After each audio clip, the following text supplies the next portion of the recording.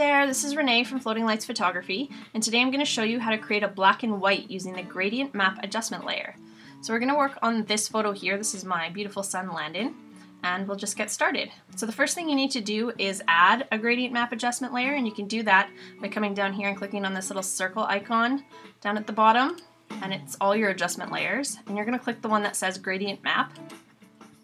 And if this happens, it's totally okay. It's showing you the negative right here, and all you have to do to fix that is in your properties, make sure you click the reverse, and it's gonna write that for you.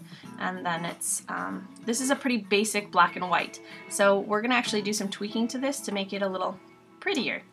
So you'll have to click on this black and white slider here, and that's gonna bring up the gradient editor.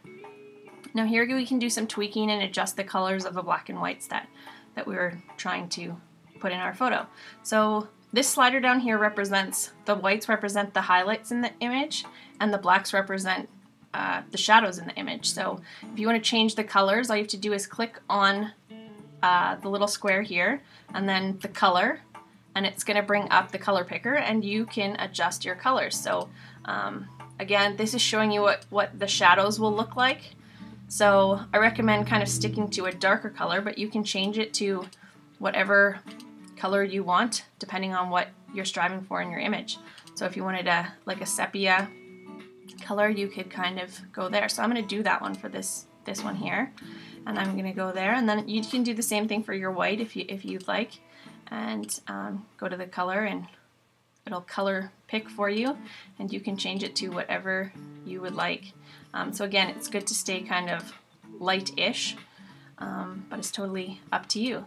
So I'm going to click OK, and so that's a basic black and white, I guess.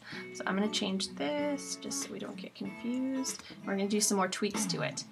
So one thing I like to do to my black and whites is add some contrast, and you can do that really basically by going back down to your adjustment layers and selecting the brightness contrast from the list. And here it's really simple. You can just adjust your contrast, boost it up a little bit. There's a bunch of different ways you could boost contrast with curves or levels, but I'm just going to do it this way. It's quick and easy. So I'm going to boost my contrast, I don't know, take it up to 40 maybe. And I'll just change this. And then the last thing I like to do is add a matte to most of my black and whites. And again, there are so many different ways you could do that. I'll show you a really quick way using the curves layer today. So we're going to go back down to the adjustment layers and select curves from the list. And there's a dark side, I guess, the shadow side, and the highlight side. And so you just bring the highlight side down. I know it looks funny right now, but just give it a second. Bring the shadow side up. You can bring it to whatever you'd like. And it's creating a matte effect on your photo. So I'm going to rename this matte. And if that's too much for you, you can always adjust the opacity. You can adjust the opacity on any of your layers, but for the matte, I'm just going to bring this one down a little bit. We'll leave it there. So here's where we started. We added the black and white using the gradient map. We added the contrast using the brightness contrast. And then we added the matte using the curves layer.